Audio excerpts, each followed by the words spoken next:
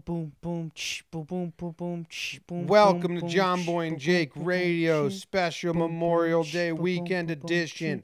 Jake's in South Carolina. I'm in New Jersey. BBD's in New Jersey. We're coming to you through Zoom. We're recording on Monday night.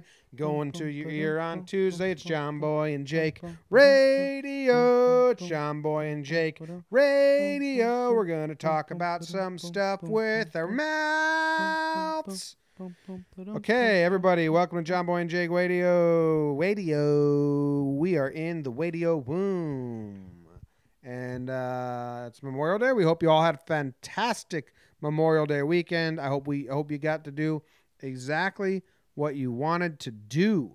Jake, how was your Memorial Day weekend down in South Carolina? South Kakalaki, baby.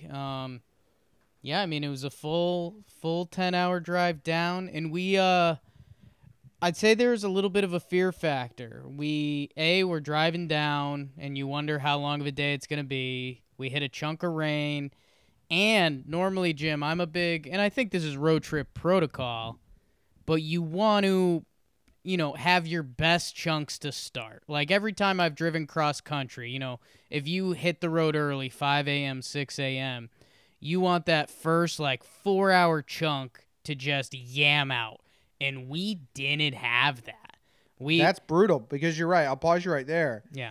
If anyone goes on a road trip, you want to wake up, leave at 5. By the time 9 o'clock comes around, you want it to feel like, damn, we haven't even started yet. And it's still only 9 a.m. We're cruising. That's how you want it to feel. So yeah, we've covered some country and it's still the morning. Let's get breakfast. We're doing this. And we did not do that. I think we were 2.5. And it was just oh boy, we had a potty break and then we had lunch. And it was this trip's getting a lot longer. But then we cranked. I think we had 2 3.5-hour sessions. So we got here. And dude, the other thing that was really daunting, besides, spending 4 days with your faux in-laws, is we had, knock on wood, good weather down here, man. We came down and the weather forecast was rain every day and potential flooding. So, I mean, you start, everyone's getting a little nervous. How many board games can we play? How many drinks are going to be flowing? But the weather's been really nice. We've spent a lot of time outside. Noodle the Doodle Dog's having a blast. Jess the girl is happy seeing her family. My mom's here. Where everyone's having good times, sharing all old war stories. And, yeah, man, it's good to get air. And you and I are very much on our high ground as city folk, that if you are listening and you haven't lived in the city during the pandemic, eat $2 because everywhere else has not been living the pandemic the same way as New York City. Yeah, eat so many bugs. Make a bug sandwich if you want. Yeah. And just eat it. Yeah, I mean, that's awesome. Good to hear. I'm glad the road trip turned around. Everyone's getting along? No fights? Everyone's getting along. I didn't realize this is the first time my mother was meeting just stepdad. He's a good dude, big Southern accent, War Eagle, Auburn guy. Well, how's Doodle doing in the drives? He loves the drives, bro. He's come cross country 3 times now. He has a blast. We put him back seat and he puts his head in the middle head seat and he's just having a ball. So he was good. And yeah, right now we're in a little bit of a fear factor territory. I mean, we've been eating gross all weekend. It's a lot of food and drink. We're at that point. And, yeah, we got to wake up early and hit the road. So it's, are we going to have some drinks tonight? Is anyone going to be pushy about the drinks tonight? We had a weird in-between lunch, dinner, personal pizza sesh. I don't really know where that came from. It was good. But, that's if I'm having a full dinner, I'm going to be very uncomfortable, and that's fine, and that's what's going to happen. So, yeah, it'll be interesting to see how the road trip tomorrow goes. Yeah. What's the vibe in Jersey? It's been good. We did Friday, just hung out. My brother and his girlfriend are here. Big Italian dinner. My mom made pasta, or my mom made her meatballs and chicken parm, and that's a classic. And I ask for the sauce recipe because the meatballs I can make. It's the sauce that I need to know the recipe too. But you know, it's Italian sauce, a little bit of this, a little bit of that, no measurements at all. And it's like, I get that because I don't cook with measurements either. That was good. Went and played some disc golf. Played the best back nine I've ever played, like of a 9 course. I'm not good, but we always play 2 tee shots and choose your best because we're not good enough. We don't play often enough. Like we play once every 6 months maybe. So it's like you don't play often enough to care. Like no, I don't want to have to live with one that I just yank. Right. There's no fun when we play this little. But on the back nine, we said let's play straight up. Wow. So it was getting heated. It was getting heated then. No. It was more of a time thing. I had to cook dinner, so we needed to get back quicker. And it's in the forest now, so you don't want to lose discs. So it was. Playing straight up on the back nine is the best I ever played. 5 over, so I got 4 pars. That's good for me. It's pretty good. I had some creative shots. I was happy with that. It's rainy and weird here, and we're at the beach, but no one's going to the beach. It's so cold out. Yesterday I cooked fast food style my burger recipe for everyone. Right. My relatives, my cousin and aunt and uncle came over. I buy sirloin, I buy chuck, I buy bacon, and then I put them in my food processor and I make my own ground beef, fresh ground beef, make them into little meatballs, and you put them on the stovetop, flat top grill and smash them with a spatula, and they get super thin, like In-N-Out burgers, like LA McDonald's. And then you do a double stack with cheese in the middle. So I was whipping them up on the flat top, whatever. Those were delicious though. The bacon doesn't taste like bacon, but it's a little smoky, crispy to it. So good. That was good. And then today, I got super melancholy, dude. Nice. I don't know why. Yeah, I don't know why. I was telling Katie, like, I'm in a funk right now. I don't know what happened. Usually when I have to leave La Valette, I had a history of coming out here from California and then being for 2 weeks vacation, all the family, see everyone. And then and then it was like, all right, now I got to go back to California where it's still going to be 90 degrees in September. And I still work a shitty job and don't have enough money and have no future. And I would get it would be my most depressed day. I probably told you about it a lot. My most depressed day of the year. Right. Sure. I don't have that now because good job, good life with Katie in city, but I still felt like something weird. I was telling, and I'm a little nervous about going back to the quarantine life in the city because we don't do anything, dude. Yeah, but I also think that we've been doing so much nothing that it feels like this was almost a fair reward. Seeing family and being outside like this much, it feels like, okay, like this was enough of a payment. I'm okay to go back to the city and quarantine. The sun really drained me. But yeah, I just feel like for Katie's sake, move to the city because she wants to explore the city. Right. Like have a social life. And I'm like, hey, do you want to come back here for, I offered, I don't know, should we come here and set up shop for a week and a half? I'll bring my whole computer and set up. Do you want that? Because you can just go on walks with my mom, hang out with Lou, so I'm a little nervous going back to the city. I'm living fine in quarantine. Me and Katie are having a blast together. We're enjoying each other's company tenfold. But I'm a little worried now. You get to see the sunlight and some fun. Now we go back and we're like, damn, okay, back to this. I don't know. Yeah. That's going to be interesting. Are we craving this now? Because we kind of weren't craving this before because there was so much of a fear factor. And we just recorded Talking Yanks, and I did a whole thing how went to a gas station, got ID'd. The lady grabbed my passport and stuff. And in New York City, that would be a absolute sin. I'd leave the passport. And down here, I mean, it's people are just more relaxed. I mean, you see some masks and stuff, but people are clearly at a different magnitude than New York City. And then at the same time, we kind of feel like the bad people because we feel like we're one of those bouncing balls that's potentially spreading it. So it's all scary, man, for me. And I don't know if it ties into that melancholy feeling, but I mean, the baseball thing is wearing on me a little bit, just because it's so out of our control. And, you and I think it's kind of funny. You and I, when we do have kind of a bicker off, or if you're mad about something, I kind of have this laissez-faire style of I'm like, well, don't be mad about it. And you're like, well, I can be mad about it. I'm like, yeah, you are, but don't, you shouldn't let that harp on it. But I'm kind of there, dude, where I can't fully shake it. I woke up early today because I was like, we could, if they play baseball this year, we are going to absolutely kill. If they don't play baseball this year, we're still going to kill. It's going to be in a very different fashion.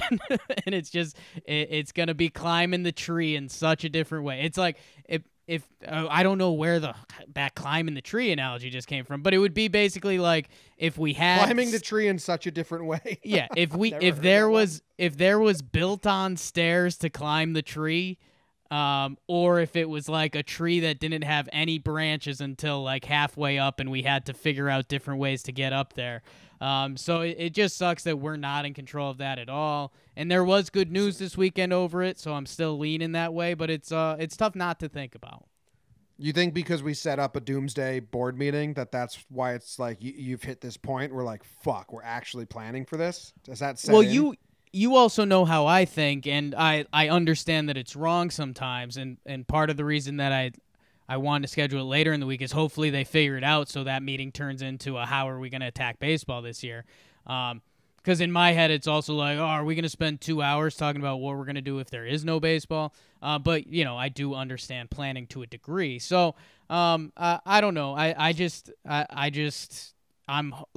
keep depicting the movie scene. I'm hoping that the good guys come together and figure this out. And that was basically the baseball tweet that came out this weekend, that both sides are still passionate about getting this done, and they know how important it is to the game of baseball, because it truly is.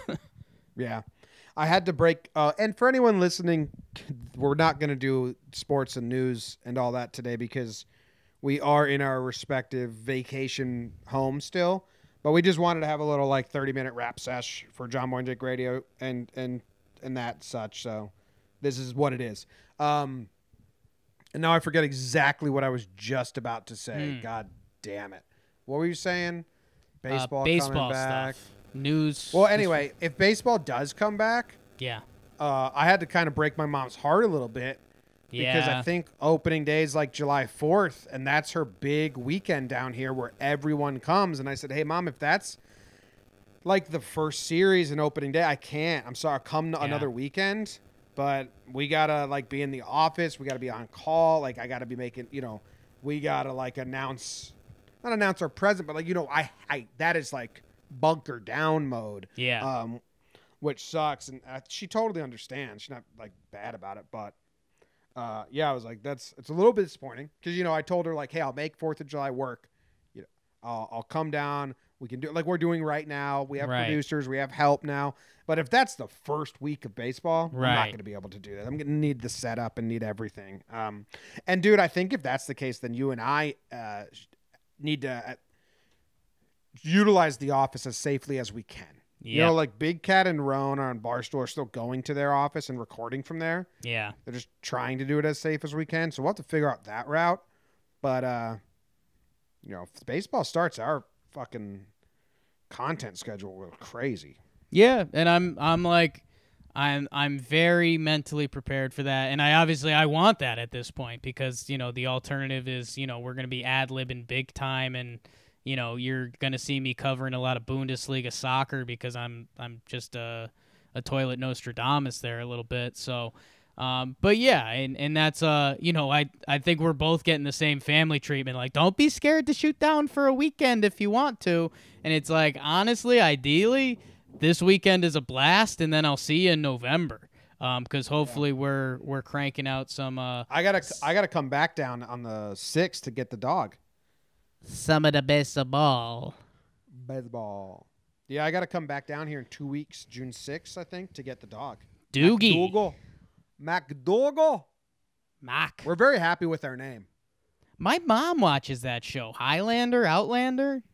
Outlander. She fits the demographic. It's for older women. I said MacDougal. Not that you're, sorry, Linda. I did that. Okay. Sorry, Linda. I said that right away. God. I said I apologize right away, but I'm saying it's Oh. not. I am like the oddball. Jeez. It's definitely made for women above 30. Okay. Well, she just clipped that, so good save. But yeah, what was the best thing you ate this weekend? Would you say it was the chicken parm? Are you gonna say your own little burgers? Oh my Dude, the God. burgers I make are really good. I'm pretty proud that I did that. I never made a good burger before. Just get like a burger and put it on the grill. But these are good. My mom's meatballs. It's good. Oh, she got these little banana bites in the freezer. Those are good. Had ice cream one night. Felt like such a bag of shit. Like Katie and I would go to sleep. Yeah. We were, like, bloated and just gross. So gross. A fucking charcuterie board before every meal. Yeah. It's like just disgusting. Hey, do you know that my sister and her husband and their 2 kids are moving to New Jersey? You've mentioned it like in passing, but I didn't know it was like official. Official. They have a date. They have movers coming. I'm Nice. so excited. I'm so excited to have my little nephews and Halloween. I get to enjoy holidays again. I think there's some holidays that when you don't have, for me at least, when you don't have kids around, it's like I loved Halloween in college, but now you enjoy it through the eyes of kids, or just like let's take the kids, our nephews for a day. Super excited. They're coming here. They're gonna live in the house I lived in last summer for 8 months. Yeah, that's pretty cool. And the Yankees will win the World Series the day before Halloween, and then you go out with them Halloween, so that'll be perfect even. That is a little tricky, but yeah, no, I'm excited about that. And also, what I'm not excited about is our other little cousins are here. And I don't know if you know this. Reef and Koa have a little brother. Do you know that? Reef and Koa. I don't know if I did know that. He's like 3 months old now, 4 months old. Okay, cool. His name is Big Baby Jet. David. Jet. Name is Jet, but the nickname is Teddy because he looks like a teddy bear, and that's kind of sticking. I can't hold him. So, like, it's brutal. Stuff. My favorite little age, just Yeah. like a ball of fun. I can't put him on my lap, bounce him, and like make It's faces. like all you do is hold babies. Yeah. Katie and I both. Like, so it's brutal. That sucks. That's about my life right now. But I did beat Reef and Koa in this game I invented on the driveway today. They beat me fair and square. We had to try. Like, Luke subbed in, and I was like, you kind of have to try to beat him. So. Sure. It was just hockey with a baseball bat and a tennis ball. I had a nice, we've been, spending the days outside, and if it's not raining, making like a little fire, telling stories. Like I mentioned, just stepdad. He likes when I'm around. I think he's normally a lot of gals around the house, so he likes sharing his old war stories and just talking about stuff. I don't even know. Like he mentioned some like car and boat stuff that I'm like, you gotta know. I've got none of this, but he doesn't.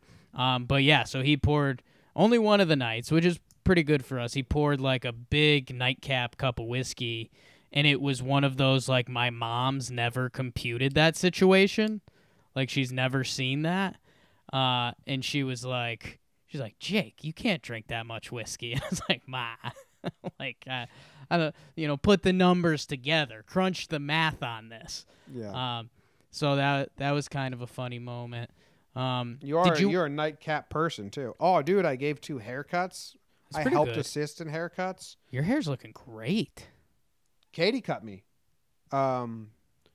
Took 2 hours. Well, this is not the great. It came out fine in the end. Took 2 hours. Because remember how long it was? So she attacked it with scissors. I came up looking like Ringo Starr. Just the bangs were so short, but that mullet from London, the sides were so long, and I was like, oh no. And then we got the buzzers out, and she buzzed me up. Did you watch any of the golf thing? No, I don't think I would have, even if like. Was it like on in the background of the O'Brien house? No. I know 0.0. I just know Eli was tweeting about it, but I don't even know those tweets. So yeah, I know that Tom Brady ripped his pants.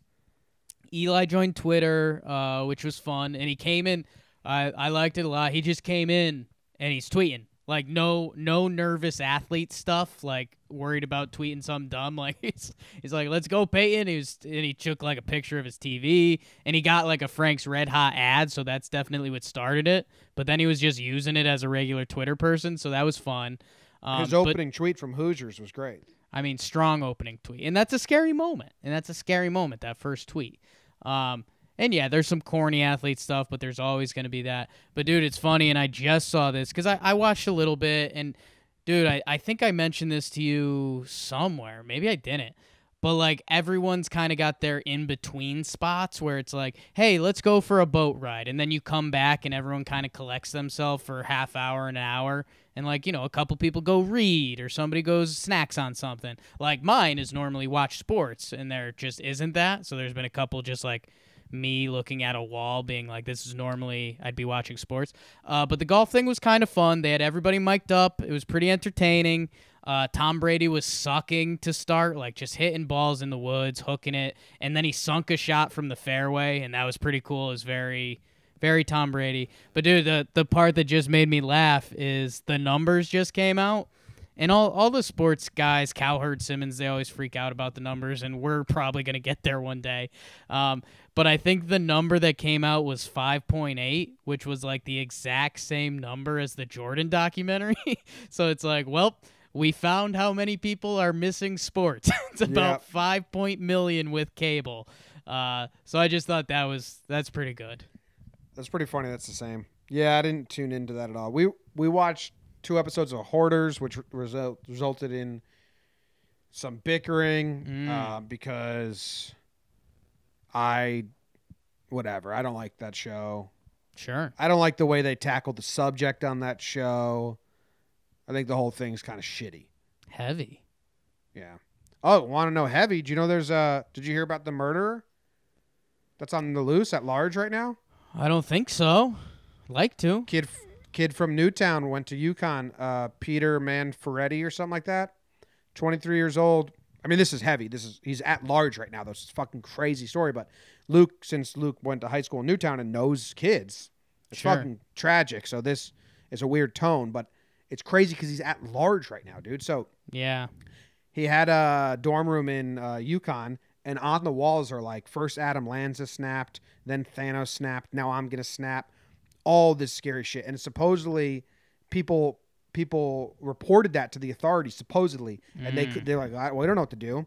So he was riding his motor. So this is all alleged and put together from multiple news stories, but we've been following because Luke has ties to Newtown, and it sucks that it's Newtown because the national news is just going to run with that connection like crazy. But so I'll just give you the bullet points. Driving his motorcycle, crashed. Some dude got on his 18-wheeler and in the neighborhood and went to pick him up. Like, hey, you having car troubles? You need a ride? He murdered that dude brutally without a gun, knife or machete or something. I don't know. And then he went to another house and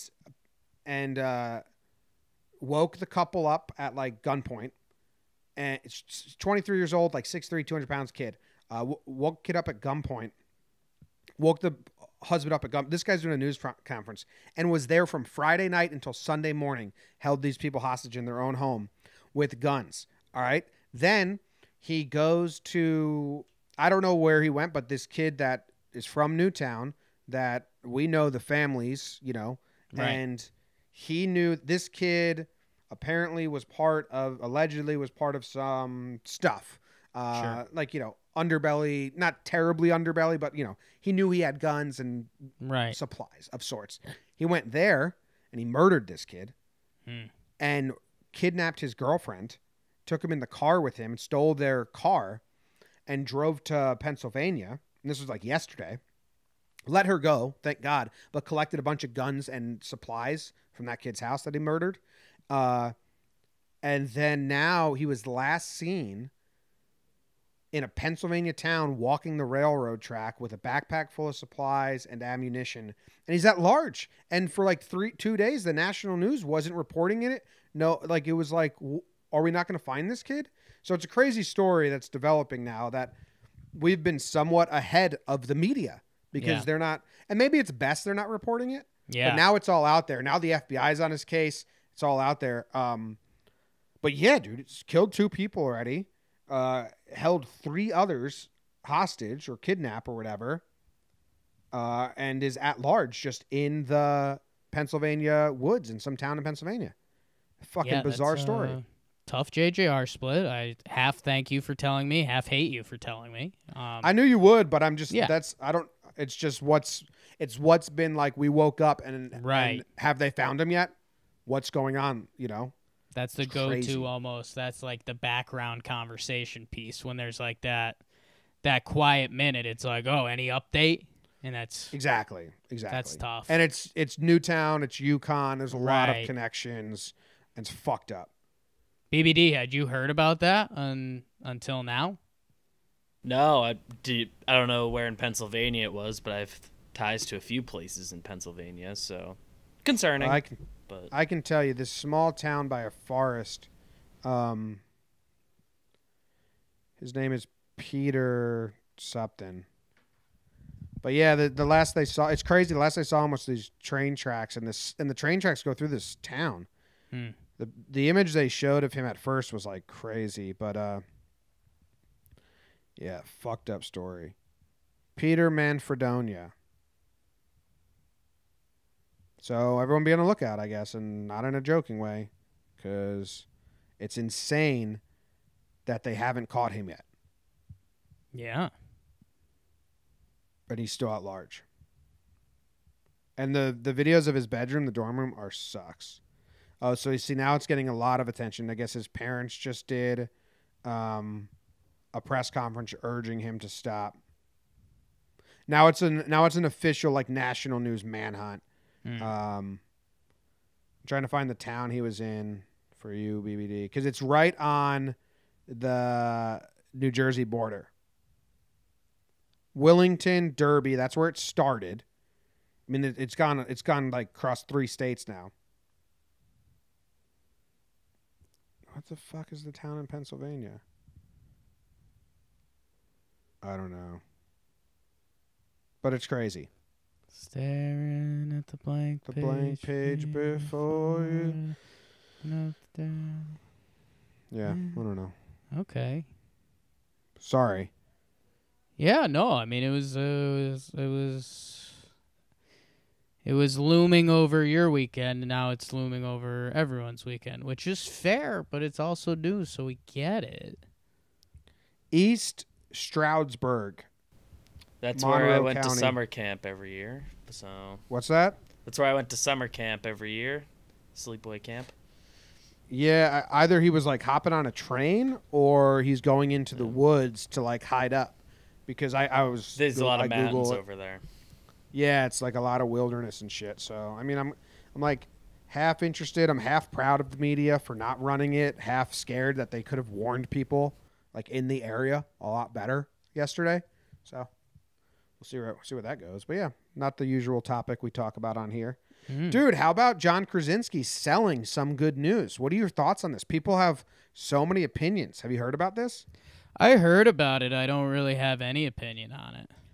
So he started Some Good News, right? He said he Right. had the idea for it 6 years ago.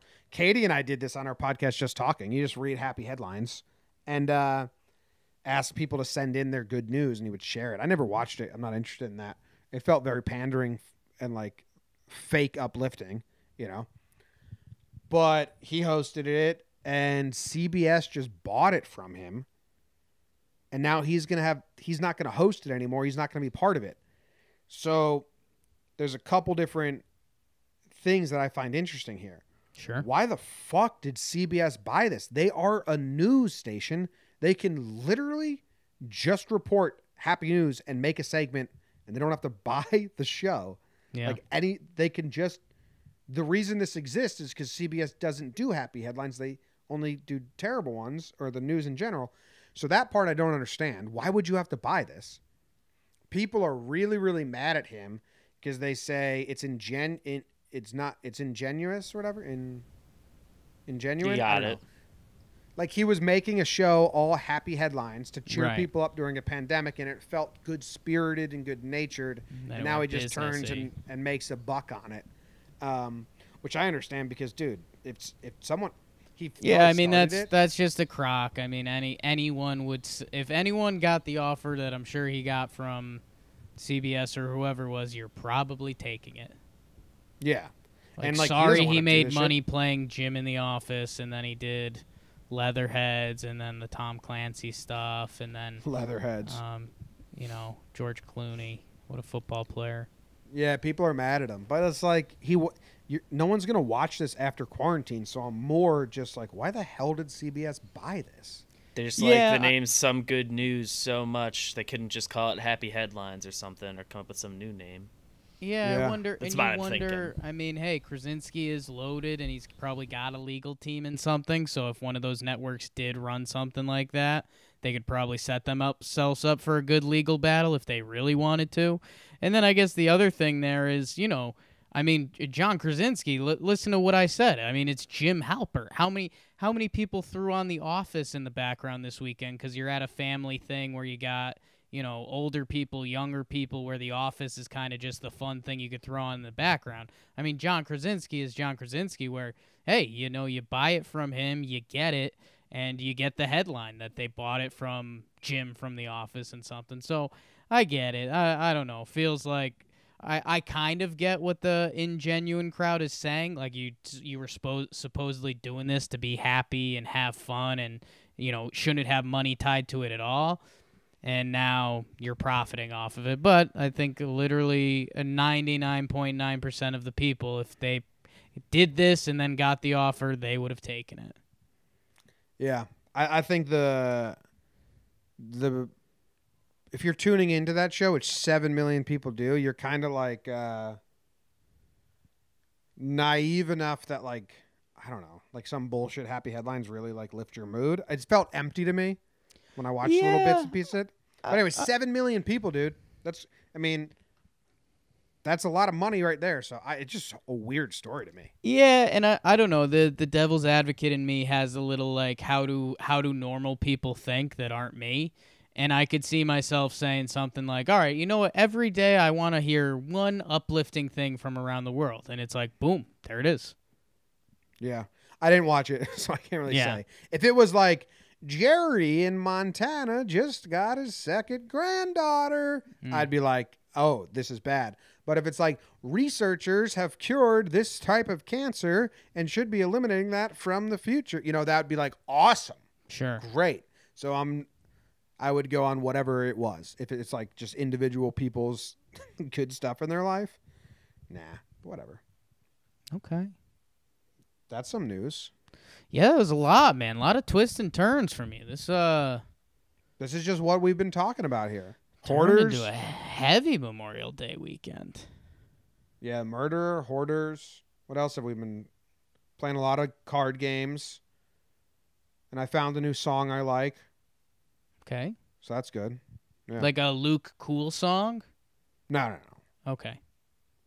No. But sad. It's not a sad song, but it's a slow song. Okay. Yeah, because I know a lot of times you link up with Luke and Luke will play something and you're like, oh, that's actually pretty good. Is this song popular? And Luke's like, yes, it is popular. And then you're like, oh, cool, this song's popular. I like it. Yeah, that does happen a lot. See? But no, that didn't happen. It's just I found it on my own. I sent it to Nick, Talking Folk. We might do an episode on it because the guy has an album coming out in like a week. Nice. We did Talking Sports yesterday. It was kind of funny. And, dude, kind of this web we're weaving now. Because it was me and Bobby Skins. We did it earlier because Memorial Day stuff. So we're thinking about letting Keith do like a response episode, which might be a lot of fun. We'll see how that goes. But I don't know. We did our episode and we talked about some of the main sports topics. And every league kind of had stuff going on, which is kind of cool. Like NBA's talking about coming back, golf thing, baseball, big week coming up. We talked about Jack Flaherty and Jeff Passan, two friends of ours now. It was kind of an interesting situation. So Bobby tweeted out the episode today, and Passan DM'd me, and he's like, "Hey, you want to give me the Spark Notes on what you said?" I was like, "Wow, this is a weird world." But yeah, if anyone saw that, Passan did his article, and he did it in a. I think he was trying to do a fun way to try to do a CBA negotiation article, And so he cracked a couple jokes in there, and Jack Flaherty replied, and he's like, how are you joking about this? We still haven't gotten an offer, blah, blah, blah. And I think it's one of those, like, both sides are right. Jack Flaherty is a young man who's concerned about his livelihood and his career, and Jeff Passan's trying to write a fun article about CBA negotiations, which he never wanted to write. So, but it's, man, the web we weave, they say. Did Passan like your Spark Notes? Yeah, he did. He did. We we're always door open, and maybe we'll talk about it on Talking Baseball but I'll save it. Okay. Yeah, I'm interested. Yeah. Because Passan's given me shit before, and I take it like constructive criticism. Like, I don't care. Right. So, like, we should be able to give it back a little if we want to. And I don't even know if you did or wanted to, but he should be able to. The relationship should be fine that way. You know, if you wanted to be like, hey, I'll cut you straight, Jeff. He was fine with my Spark Notes. We'll talk a little after. Cool. Sounds good. I think that's all. I'm going to go back upstairs and see what they're doing. Maybe there's some more frozen bananas I can gnaw on. I'm excited about those. Yeah, I'm just, by the time this is out tomorrow, I'm going to give the people a little more free money. Better the day, it's better the day. Better the day. Better the Better the day.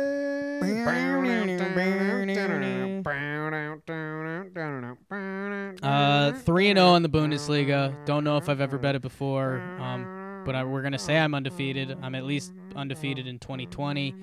3-0, free money. We read all the facts. We read all the books. We checked all the documents. Very impressive. Congratulations. I mean, the freest of money. And I'll pass it on for tomorrow. It's Bayern Munich to win tomorrow, just straight up over Borussia Dortmund, who I think we bet against the other day. It's almost an even payout, and Bayern Munich is one of the teams we recognize. So Bayern Munich to win tomorrow, free money. Dude, someone from the Bundesliga reached out to us. Good. Oh, man, I have no idea where it was. Did you know that Jess, like, half believes in psychic type stuff? And so the psychic told her that, like, soccer is going to be one of our next big breaks. So, well, yeah. Remember I had the meeting with that big fucking soccer team? So maybe that rekindles. Enjoy your free money. Yeah. Soccer, big break. Awesome. Cool. All right. Thank you guys for listening. Different kind of episode. We'll be back on Wednesday with a normal kind of episode. Hope you had a great Memorial Day weekend. And we will see you tomorrow. Another episode, do I do, because all my ladies that be giving it up, and that's what you do, and everybody that be giving it up, and let's ride. Come on, let's ride. Ooh, baby.